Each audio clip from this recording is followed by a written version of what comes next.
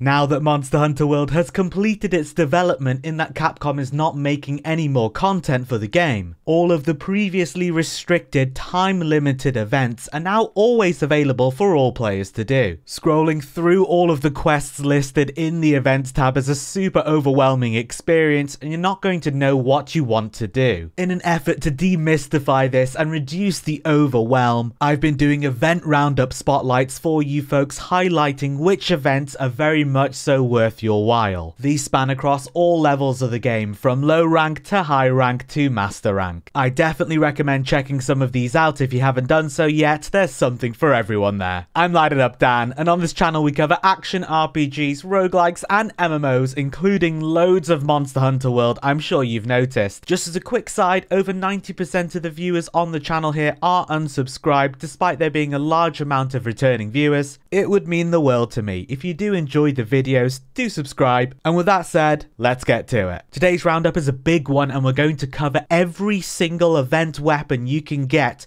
across the whole game spectrum of events. Starting us off with a low rank 3-star HR4 USJ Gold Star treatment. Here you'll be facing off against a tiny, regular-sized and gigantic Greatest Jagras. The comical sizes of the monsters are reason enough to take the quest, to be honest with you. You shouldn't have any problems even if you are in low rank yourself. Keep slightly to the side of them whilst you're facing them. This will help you avoid most of their attacks and crank out as much damage as you can on the head. Once you're done, you'll be rewarded with an Azure Star Shard, allowing you to craft the Azure Star Blade, a fantastic water elemental longsword with a decent amount of affinity. As this can also be upgraded a few times as you're going through the game, it's for sure worth your while to get this done. Next up, we've got a low rank 3-star HR4 quest where Sun meets the Moon, pitting you up against a Puke and Tobi Kadachi in the Ancient Forest. As with most monsters, they're very vulnerable to damage on the head. Focus your attacks there. Watch out for the poison and the paralysis from these two monsters. Cleanser boosters and Nullberries are going to be your friends here, and severing their tails lowers their combat capabilities, something that might be quite useful. Once you're done being poisoned and paralyzed to within an inch of your life, you'll be rewarded with a Downy Crake ticket, hopefully even a few. Taking this over to the smithy, you can craft yourself a set of dual blades, the Downy Crake brooms. These have got sleep status effect on them, making them quite a fun weapon. And they look hilarious. These can also be upgraded to a high rank version, a rarity 7 one, and a master rank rarity 11 version 2, increasing the damage, sharpness, and sleep status effect build-up. Up next, we've got the low rank 4-star HR4 event, Timberland Troublemakers, pitting you up against two Anjanaths in the Ancient Forest. Anjanath is an awesome looking monster. It's a giant pink bloody T-Rex that is very commonly one of the first walls that players encounter. It has some strong fire attacks, so fire resistance can be useful, and by keeping close to its belly and legs, you can chip away damage while staying safe from a lot of its charging attacks. Any damage that you can get out on the head is going to be really useful, and do your best to get mounts and of course clutch claw wallbangs. Once you're done getting chomped on by the pink duo, you will be rewarded with a bristly Crake ticket, hopefully a few. Take this straight over to the smithy and you can craft yourself a really funny looking hammer, a rarity 3 hammer with poison status effect on it. This too can be upgraded to a high rank rarity 7 and a master rank rarity 11 version of it, each time increasing the raw damage, the sharpness, and the status effect. Up next is the last of our low ranks and an absolute classic, the 5-star HR8 event Every Hunter's Dream, pitting you up against a Paolumu and a Rathalos in the arena. Paolumu can be a bit annoying when it's all ballooned up and you can't quite reach it. This will be more problematic for certain weapons over others. Use the ledge, use the walls to run up, and you can also use flash pods if you like. Keep the damage out on the head and you'll take it down quick. Rathalos similarly can be quite annoying when it's hovering, has quite dangerous fire attacks, and its talons can cause poison, so your cleanser booster is probably going to be pretty useful over here for you. If not, Nullberries work as well. Want more focused damage on the head, and try to bring it down when it's hovering in the air. Once you've clipped both their wings, you'll be rewarded with a Master Craftsman's blueprint or two. Take these straight over to the smithy to make the legendary Wyvern Ignition Steel Greatsword. I mean, Look at it. This can further be upgraded to a high rank rarity 7 version and a master rank rarity 12 version, each time increasing the raw damage, the sharpness, and the amount of hidden fire elemental. Over to high rank, we've got a 6-star HR 11 event, Midnight Mayhem, where you're up against 10 Gastrodon inside the arena. There's really not too much to say here, just try not to get head-butted into next Tuesday. After you're done being butted into Hunter Chutney, you'll be rewarded with the first fleet ticket. Take this over to the smithy and you can craft yourself the Shooting Star Lance, a weapon that has paralysis status effect on it. Also can be very fun. This can also be upgraded to a rarity 7 and a rarity 11 version, each time increasing the raw, sharpness, and the amount of paralysis status. Up next, we've got another absolute fan favourite here, the high rank 8-star HR 14 event, Code Red. This one is going to take you a little bit longer as you need to make your way through an Anjanath, an Odogaron, a Rathalos, and then a Teostra. These are all one after another, and as with all multi-monster quests, their HP totals will be vastly reduced to compensate for that. So while it will take you longer, you're not fighting 4 full HP monsters. Focus your damage out on the heads of the monsters as best as you can. Use your cleanser booster to get rid of any blights like Fire Blight, and of course bleeding as well from the Odogaron. Tail Severs are always useful when you can manage them. Go for mounts, try to get as many KOs as possible by focusing damage out on the head, especially with your bonking weapons. And of course use your Clutch Claw to get the wall bangs and to tenderize the monster's parts. This might be one where you want to do it in a group because it's not going to necessarily be easy, especially if you are in this part of the game. After you're done jamming out to the Devil May Cry soundtracks, you'll be rewarded with 1 or more red orbs. Take this over to the smithy and you can craft Dante's Devil's Sword Charge Blade. This is so cool. A rarity 8 Charge Blade that looks like Dante's Devil's Sword with Thunder Elemental and a couple of level 1 gem slots. This can also be upgraded to a rarity 12 version if you want to take it into master rank with you as well. Speaking of, we're over to our master rank events now. First up, this 1-star MR2 event, Trophy Fishing, pitting you up against 2 Beotodus in Hoarfrost Reach. These monsters like to tunnel around in the snow, which can be a bit of a pain in the ass, but if you focus out your attacks against its fins, you're going to be able to pop it up, out, and deal an incredible amount of damage there. Focus your attacks on the fins and of course on the head as well. Some ice resistance is going to be useful to counter the ice blight, but of course blight resistance or cleanser boosters and nullberries can also help with that too. Now that we're in master rank, these monsters are specifically designed with the Clutch Claw in mind. Do be sure you're taking opportunities to tenderize the parts and of course getting your wall bangs as well. Once you're done booping the snoots, you'll be rewarded with a freezer ticket. Taking this over to the smithy, we can use it to craft ourselves a Frozen Spear Tuner Greatsword, a rarity 9 weapon with white sharpness and quite a high amount of ice damage as well. Of course, a level 1 gem slot too. This can be further upgraded to a rarity 10 and a rarity 11 version as well, each time increasing the raw damage, sharpness, and amount of ice elemental. Also not ignoring that the weapon looks absolutely ridiculous. So it suits you. I'm sorry, you didn't really deserve that. Next, we've got a master rank 1-star MR2 event, A Fish to Whet Your Appetite, where we're going to need to go and capture 2 great wetfish in Wildspire Waste. For this event, we're going to need to go fishing. The great wetfish are notable as the bigger ones that you can see. They'll stand out because they'll basically be the only one in the group. I couldn't really find another spot where the great wetfish were, so after catching this one over here, I kind of just went around the stage, came back, and it regenerated after a bit of time. You can use your fishing rod and enjoy some peaceful, tranquil fishing, or be a heathen and just use your capture net. Once you're done living your best life doing some minigame fishing, you'll be rewarded with a wet fish ticket. And as a side note, also, you'll be rewarded with wet fish fin pluses. These instantly sharpen your weapons with 1 swipe, and don't get consumed for the most part. I think there's a 10% chance that it gets used, I don't know. Take your ticket over to the smithy and you can craft yourself a set of wet fish sabers dual blades. Rarity 9 weapons with a sliver of purple sharpness, a bit of white sharpness, a slight bit more blue sharpness, and then you're kind of going into Blair green. 5% affinity and a bunch of water elementals, well, great for dual blades. And very importantly, it comes with protective polish on the weapon. That in and of itself makes it such a cool weapon. It's so cool. The idea that it's got this minimal sharpness, but it has protective polish, so you kind of sharpen before you go. Just quite an interesting thing. These can be upgraded to a rarity 11 version with higher raw, bigger chunks of good sharpness, and more water elemental as well. These are actually a really solid weapon here. They do also look absolutely ridiculous. Next up is one of my absolute favourites, a Master Rank 3-star MR7 event, 50 Shades of White, pitting you up against a Barioth in the arena. Barioth is a really tough ice elemental monster that leaps around and charges at you from across the level with instant gap closers and punishing combo attacks. The single most important thing you can do here is to break its wings. By getting part breaks on its front two arms, it'll stumble every single time it leaps around the level. This makes the fight so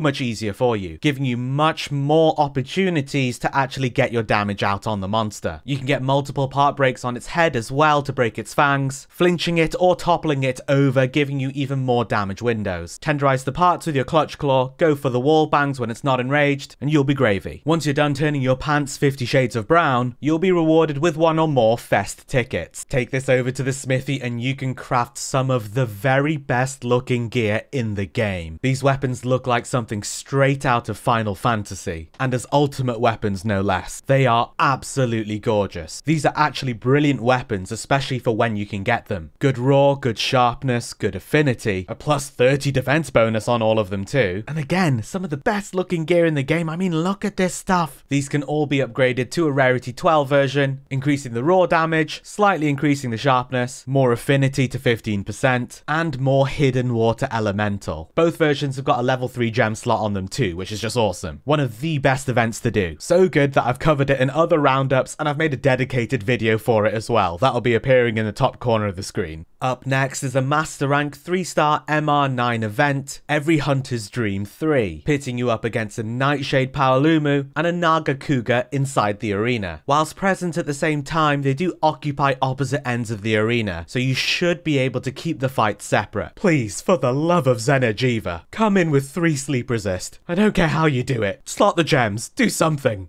It's gonna make it so much easier for you. Otherwise, Narcolepsyville and then getting slammed awake. If not, your cleanser booster is going to help you out as well. Keep the damage out on the head, use the ledge and the wall run-ups to try and get the monster out of the air as best as you can. Your clutch claw is great for that too, allowing you to also get tenderizers at the same time, and a wall bang or just firing it out into the ground if it's not enraged. Naga Cougar can put some really dangerous bleeds on you, so watch out for that. Make sure you've got Astera Jerkies, and your cleanser booster is once again going to be useful here. Keep the damage out on the head, you can also focus out the damage on the wings. If you're able to get a tail sever, that will definitely help. It has some very dangerous attacks where it'll plant its tail into the ground. However, if you avoid these, it also gives you a very large damage window to go and crack out some pain. Tenderize where possible, get your wall bangs, try and get mounts if you can, and you should hopefully be good. Don't be afraid to play in a squad, because these folks ain't no joke. Once you're done bleeding out in your sleep, you'll be rewarded with a Black Eagle blueprint or 2. Take this over to the smithy and you can craft one of the most gorgeous charge blades in the game. The Black Eagle charge blade. A rarity 10 weapon with pretty low raw, unfortunately. A bit of purple sharpness, a solid amount of white sharpness, 10% affinity, thunder elemental, and 2 level 1 gem slots. But it looks absolutely killer. In its axe form, it's like a spread out eagle with this black purple wings. Oh, it's so cool. This can further be upgraded to a rarity 12 version, increasing its raw, massively increasing its sharpness. Look at that purple sharpness, and the amount of thunder elemental on it too. Unfortunately, the raw is still pretty low, but damn, what a weapon. You'll also use the Black Eagle blueprint to upgrade the Wyvern Ignition Greatsword to its final silver form. Next up is a Master Rank 3-star MR9 event, Seeing is Believing, pitting you up against a Tigrex in the arena. This monster is highly aggressive and extremely dangerous, using brute strength to overpower its opponents. It has very dangerous charging attacks and will catch you out with its spin attacks as well. Do your best to get part breaks all over the monster and particularly on the head, as this will give you more opportunities to deal damage out. Use your clutch claw to tenderize parts and to get crucial wall bangs when the monster isn't enraged. And once more, do not be afraid to do this event in a group. Tigrex is a brutal monster and it's really tough. Once you're done getting drunk off the sheer pain it's caused you, you'll be rewarded with Spirited Canteen tickets. Another hilarious looking weapon, the Strong Ale set of dual blades. Rarity 10 with paralysis and sleep status effects on them. We're not too keen on the blue sharpness and the negative affinity, of course, but also 2 level 4 gem slots, my goodness. These can also be upgraded to the Rarity 11 version for 420. Wait! Raw damage, even more blue sharpness, and more paralysis and sleep status effects. I think you can have a pretty fun time with these weapons. The way the head of the bears like bobble around is amazing. Next up is Master Rank 4-star MR16 event. Beef is never a mistake, pitting you up against a Glavenus and an Ebony Odogaron in Wildspire Waste. Both of these aren't easy at the best of times. If you are using elemental or status effects, just be mindful of the Dragon Blight the Ebony Odogaron can inflict on you, and of course the bleed is also a threat. Keep damage out on the head as best as you can. Tail severs can be super useful as well, and aim for your part breaks, mounts, wounds, and wall bangs, maximizing your damage window opportunities to take care of these very dangerous monsters. Glavenus has absolutely crazy range, with very high damaging attacks with its tail guillotine swings. Keeping closer to it is safer than creating distance, chipping away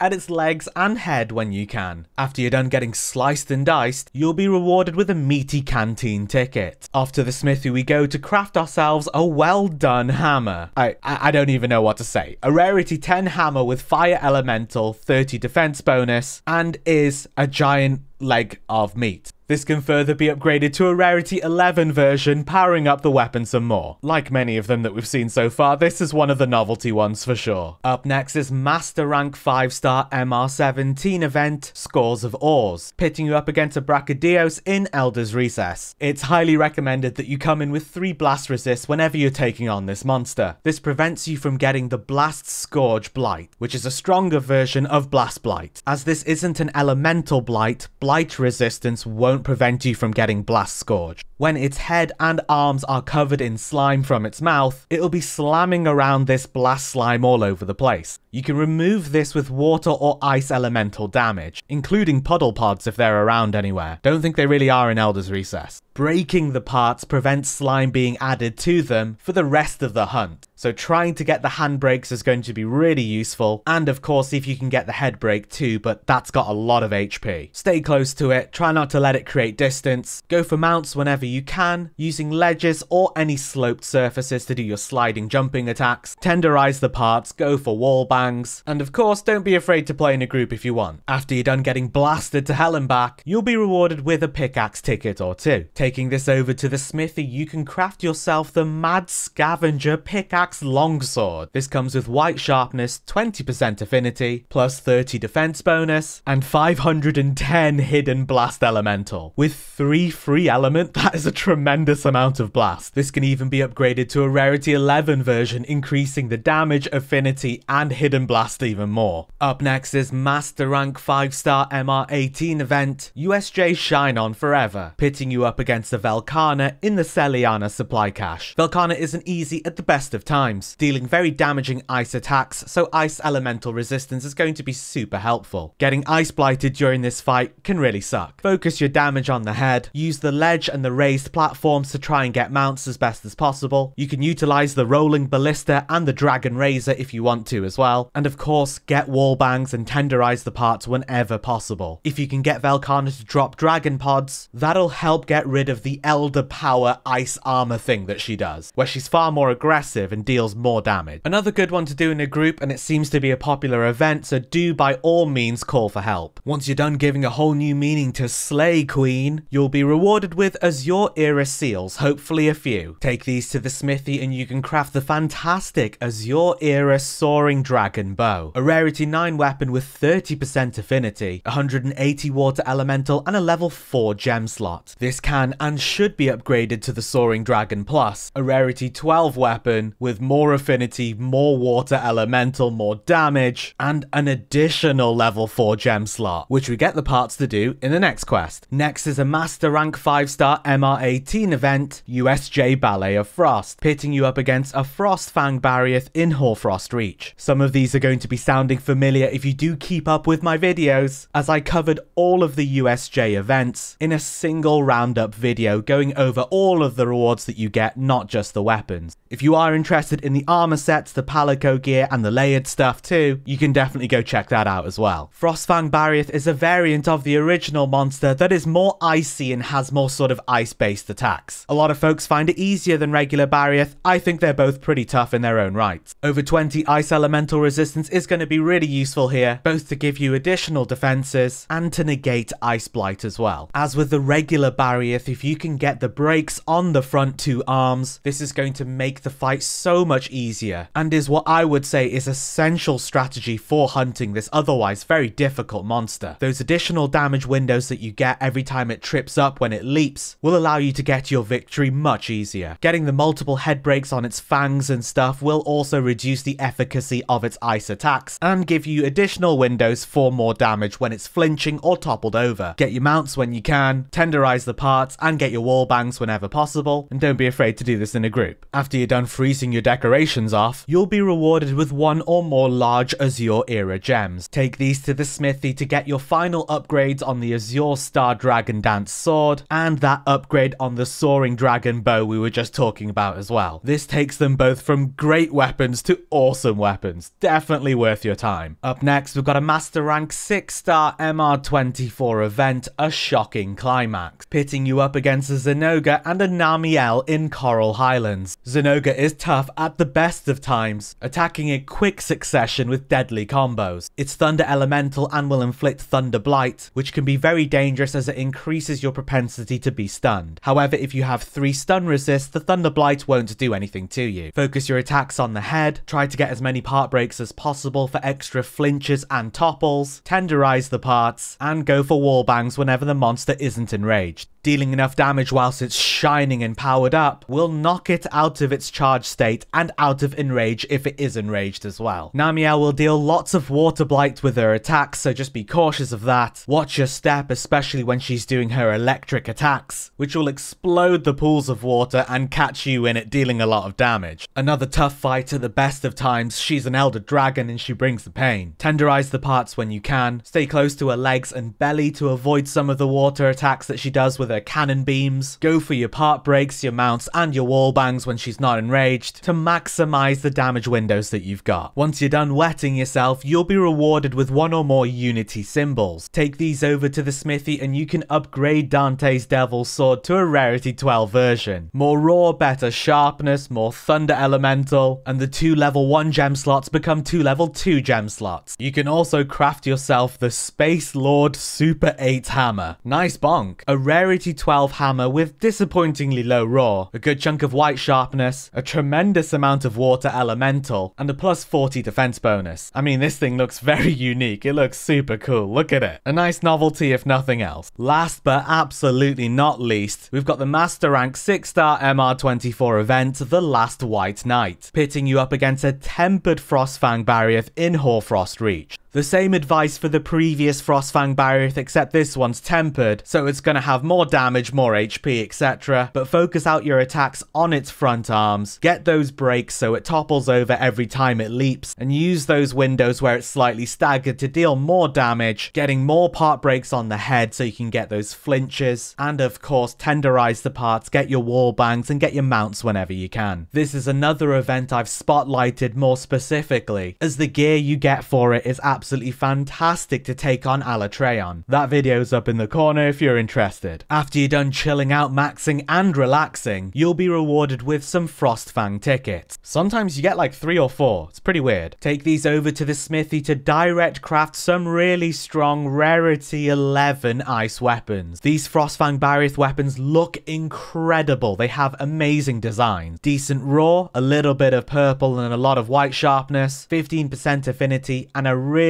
good chunk of ice elemental, which is why it's so great for Alatreon. There's one of these for all 14 weapons, so you can collect the whole set if you want. I wouldn't blame you. They look absolutely killer and they're super useful. And that, my friends, is all of the event weapons that you can get in the game, going from base game, from low rank to high rank, over to Iceborne in Master Rank. This doesn't include any of the special ones that are on PlayStation that you don't have access to on other platforms, and it has been exclusively solely looking at the weapons, so I have skipped over when you can get palico gear or you can craft armor. I don't think I've missed anything, but if I did, let me know in the comments. And of course, let me know which events you've done or that you're excited to do, what you think looks great. I want to hear from you. As briefly mentioned at the start, folks, over 90% of the viewers on the channel are unsubscribed, despite there being a large amount of returning viewers. It would mean the world to me. If you enjoy the content, do subscribe and come and join our Discord, which is open to everyone now. We've got Monster Hunter looking for group, people group up all the time, I join in as well, and we get some hunts together. All of these links can be found in the description. Thank you so much for watching, and until next time, I'll see you in the new world.